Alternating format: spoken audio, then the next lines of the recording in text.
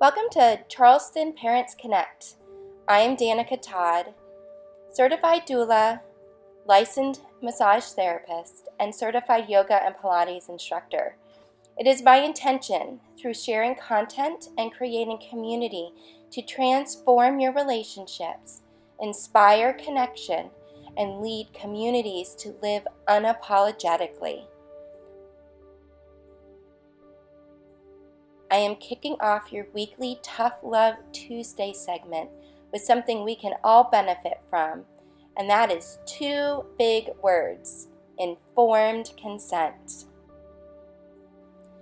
Informed consent is a noun, and it means consent by a person to undergo a medical procedure, participate in a clinical trial, or be counseled by a professional such as a social worker or lawyer, after receiving all material information regarding risks, benefits, and alternatives.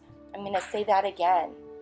After receiving all material information regarding risks, benefits, and alternatives.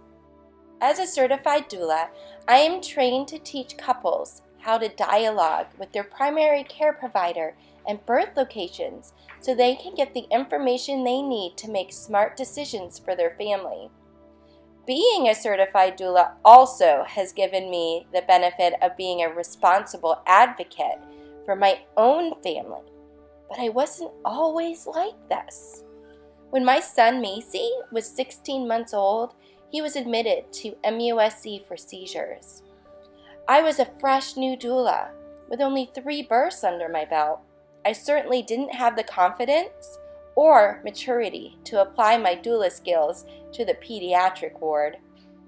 I was scared. We were in the middle of an ice storm. Staff couldn't leave the hospital because their replacements couldn't even get there. There wasn't even a pediatric neurologist in the building, and they were ordering tests and talking about medications that would need to be taken for 3 years. Looking back, I don't even know what I signed, when I signed it, or what it even said on the paperwork. I was definitely overwhelmed. Everything was happening so quickly, but at the same time was standing still. With a moment of clarity, I picked up the phone and I called my friend Sonia. Now keep in mind, it was like 12:30, maybe 1 a.m. I was tired, confused. I didn't even realize what time it was. She stayed on the phone with me and coached me through my fears and my options. I was fortunate that not only was Sonia a doula, she was also a pediatric RN. She actually worked at that hospital. I was scared of the side effects of the medicine, and I was scared he would seize again.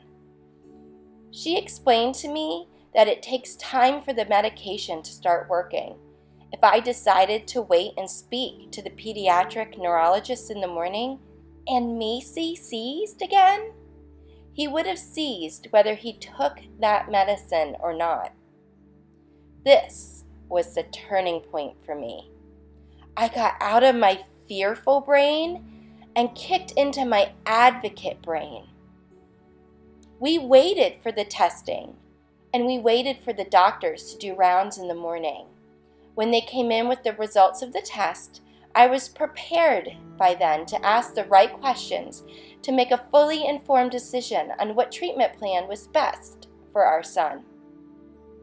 By knowing how and what questions to ask, we learned that the daily preventable medication that they were recommending wasn't even guaranteed to work, and that we would need Valium on hand for if he seizes for 10 minutes or longer.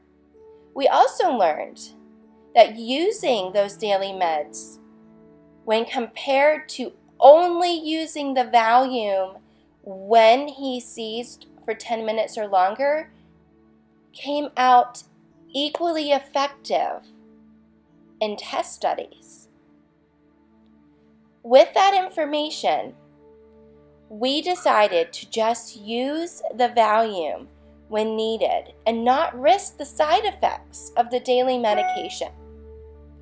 After having 15 seizures in 12 months, my son has since outgrown his seizure disorder and ended up only needing to use that Valium 3 times out of 15 seizures. If we had gone the route of taking a daily pill, he would still be on them for another 8 months from today. It would have been 2 years on a daily prescription that he didn't actually even need. So my question is, have you ever felt like you were stuck in a treatment plan that you didn't need anymore? I know I have. I know my son would have if we had gone the route of taking that daily medication. So why don't we speak up for ourselves? What makes us think that being a good patient means being a silent patient, not wanting to cause any ruffles or hurt their feelings? So why should you care about informed consent?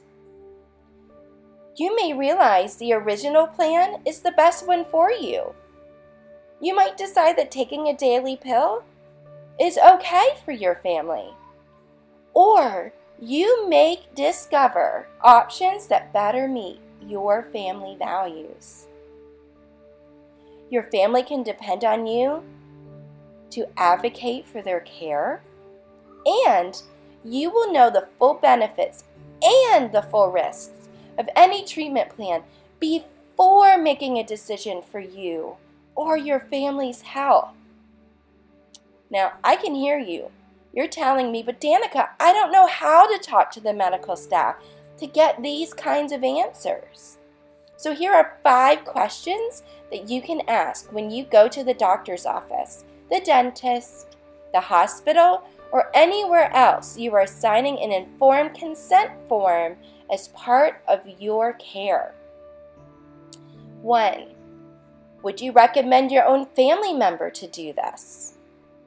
Now, legally, they can't answer that question, but you can look at their body language when you ask them.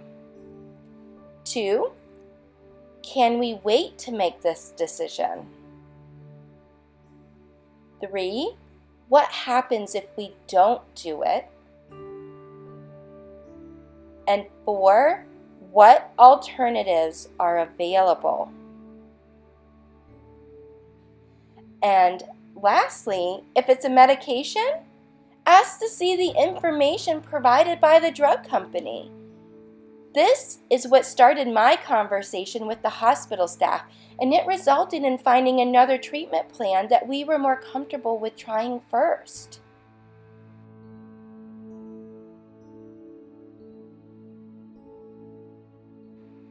Sometimes it takes a doctor by surprise to have a patient or a patient's family member ask questions about why they are recommending a treatment plan or for full information on a medication. So for your bonus panel, I have 3 statements you can use during your conversation that can help your doctor see that you are not trying to disrespect them or question them or their professional opinion. Number 1, we are here because we trust and value your expertise, and we would like to take a minute to better understand your recommended treatment plan. Make sure when you use this statement you say and, not but negates that you value their trust and expertise. You don't want to say we are here because we trust you, but we want to take a minute. Make sure you say, we are here because we trust and value your expertise, and we would like to take a minute to better understand your recommended treatment plan. Number 2, I would like to give informed refusal. This means that you are not going to approve the plan, either temporarily or permanently. 3, I would like to get an independent second opinion. So now that I've given you this information, let me give you an example of how this might look in a conversation. Hi, Dr. Smith.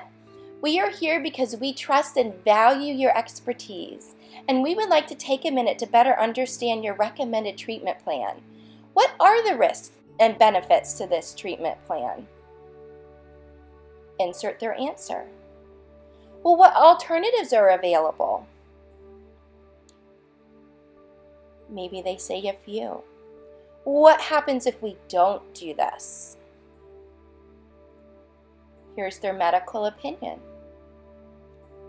I would like to give informed refusal until I can get an independent second opinion. We will let your office know when we have made a decision. Thank you for your time. So I hope you found some value today in our first Tough Love Tuesday video. So with that, we have completed our video in this series, and I would like to ask you to subscribe now to stay up to date with all the empowering information coming your way. And don't forget to join the Facebook group at Charleston Parents Connect and start meeting with awesome parents just like you.